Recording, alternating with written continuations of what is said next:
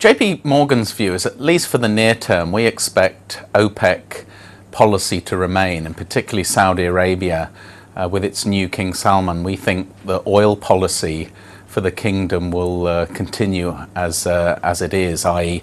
letting the oil market or supply-demand dynamics actually start to unwind and let some of the higher cost producers start to pull back.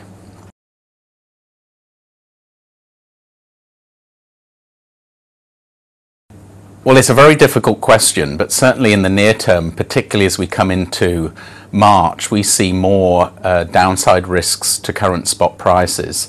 We'll gradually go into refining maintenance season, where you could see incremental demand get pulled, and we're not really seeing, apart from US rig count moderation, a substantial change in oil output from various oil producers around the world.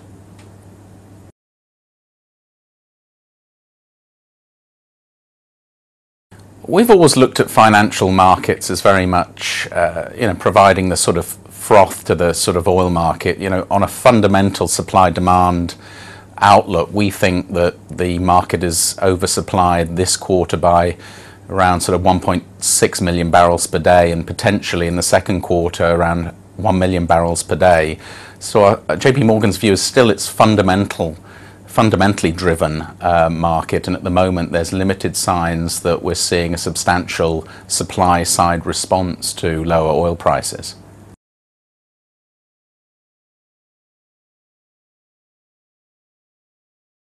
Well, JP Morgan's been cautious on the oil sector.